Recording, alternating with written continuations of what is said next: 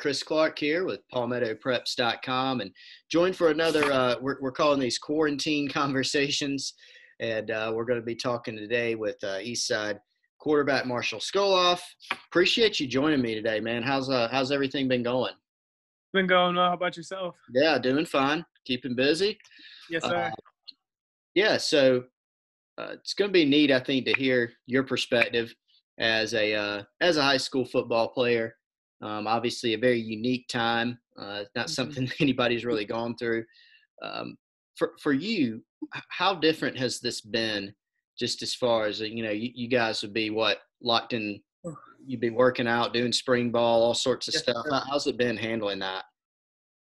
I mean, it's been really stressful because, I love practices. Practice is something I really take pride in. So not being able to do that, get chemistry with new teammates, just practice, learn new stuff, lift weights, all that kind of stuff. It's really, I guess the best word would be stressful because, obviously everybody wants to be successful in their upcoming seasons. And my biggest goal is to state championship. This is my last year, so not having spring practice really hurts us. For sure. So I was going to go there next. Obviously, nobody can have spring practice right now. So in that regard, everybody's sort of even playing field, right? But what can you do individually or even with your teammates not being able to be together? What can you guys do individually to try to get better right now? Is it just about going back and watching film from last season or working out on your own? What types of things are you doing? So those are two really big things, working out on your own and watching film. I really take pride in watching my own film and watching our games from last year, offense and defense. And I tell my teammates to do the same thing, especially our receivers, just to learn, the difference between the cover 2 and the cover 3, difference between man 0 and cover 1, stuff like that. Just because when we get in the game, they have a certain route. They'll know where exactly to take it and stuff like that. So it's just mental reps because we can't have actual reps right now. And then the lifting weights part, that's huge because everyone, lifting weights is something everybody needs to do, especially when you play football, just to get stronger. And our weightlifting coach, we have a Google Classroom where he'll send us our daily assignments on what he wants us to do each day. So for the people that don't have a weight room, it's flexible. It's like you can do lunges on a chair, stuff like that. So yeah, our coaches have really been a huge part of all this crazy stuff going on. But yeah. How have your workouts, at home, is it harder to work out individually? I know you work out individually in the past, but that team aspect, is it a little bit harder? Do you feel like your workouts, are you pushing yourself even harder than usual, or are they about the same? I don't think that they're harder. I just don't think it's as much fun because I love competing. So lifting with other people really makes me want to go from lifting this amount of weight to more. And lifting by myself, I really have to learn how to challenge myself and not challenge myself against somebody else. So that's something I've really been learning how to do. But honestly, lifting by yourself and lifting with teammates and with friends and stuff, it really doesn't make a difference as long as you're motivated. Yeah. Let's go back, if we can, to last season. You guys had a nice year, obviously, at Eastside and accomplished some things. But just sort of break down the season last year. Obviously, I know it didn't end how you wanted it to as far as the exact end result, but still a nice year for you guys. When you look back, what do you think about the 2019 season? This is really a dream come true. It was one of the best seasons I could have hoped for, honestly. And obviously it ended early, but man, that was the most fun I've ever had playing football, having those teammates I had around me, that offensive line, which 4 of them are returning. So I'm really happy about that. But we lost Peyton and Cody, our 2 best receivers, but we have some young kids they're going to step up. I know they will. They did pretty good last year with one kid named Devery Cagle. He's a really good player. Right. So, yeah. Well, Peyton Mangrum is the guy I wanted to ask you about. Still a little bit surprised about how his recruiting process went as far as lack of bigger offers, but going to walk on at South Carolina, it looks like. What makes him so good, do you think?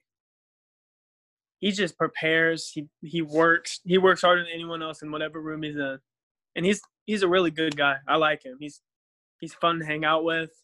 Yeah. He's just all around. He's a good person, and he really pushes you as a football player and as a human being to get better. When you look at your game individually, obviously you play a very important position at quarterback. I know we talked maybe a few months ago about what you did last offseason, to take your game to the next level. And I think one of the things you mentioned was watching a lot more film.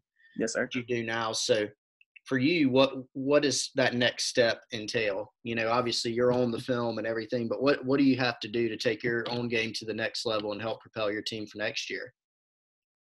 Really, what I've been pushing to do besides watching film is working on my speed and gaining weight at the same time. So I gained 20 pounds since last season. I'm at 187 now, but my 40 time went down a little bit. So now I'm working on getting my 40 time back up. So I got it back to where it was. So I just have to learn to keep that balance there. Yep. So really just getting bigger and faster is what I've really been working on. Cool.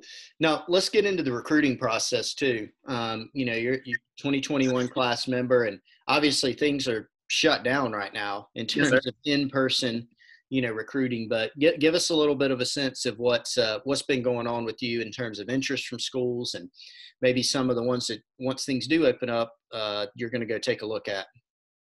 So it's been going pretty well. I have a bunch of coaches texting me like on Twitter DMs, and I'm getting their phone numbers, having calls with them. So when all this opens back up, I'm hoping to go to Mercer, hopefully Coastal Carolina, Western Carolina, and then there's a couple more schools. But really, I'm pushing to go to just good-sized schools, not like giant schools. I want to go somewhere where I can play 3 to 4 years. Yeah. What do you think that you're going to bring to a college program? You know, I mean, coaches don't have the evaluation period right now as far as being able to go out this spring and maybe see a guy throw in person, or they really have to rely on film and then what happens this season. So they'll get to see you later this season, but, you know, what are you telling them about and what can you tell us about what you're going to bring to a college program, whoever ends up offering, wherever you end up going? Yeah, so what I really take pride in, even now in high school, and I know I'll carry on for the rest of my life, is dedication, hard work, and leadership. Those are 3 things I can get better at. Every day I try to get better at, but those are 3 things I really take pride in for myself. Deal.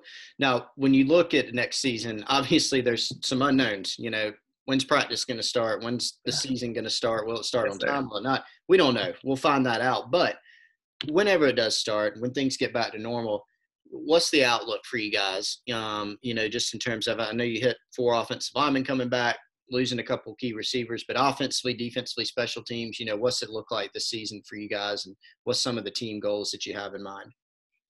Well, like I said earlier, man, state championship's the only thing any of us want. So we just have to outwork every single person, outwork each other, outwork other teams, just outwork everybody. And I feel like we'll be pretty successful. Yeah. Tell me just a few little bonus questions here, and I'm putting you a little bit on the spot, but you mentioned some of the guys that you played with Peyton, especially last season. What about some of the guys that you played against, maybe? Oh, man. That were, you know, really good players, or some guys maybe you've seen on the camp circuit? Yeah. Yes, sir. Any that stand out? So the 2 DNs from Greer, Xavier and Jakari, and those kids were special, man. They were getting at me the entire game. Number 11 from Westwood, he was like Isaiah Simmons. He just played everywhere on defense. I never knew where he was going to be, and he was an absolute stud. So those are 3 kids that really got to my head when we played them. Yeah, good deal. Sounds good, man. Well, Marshall, I appreciate you taking some time to chat with us today, man.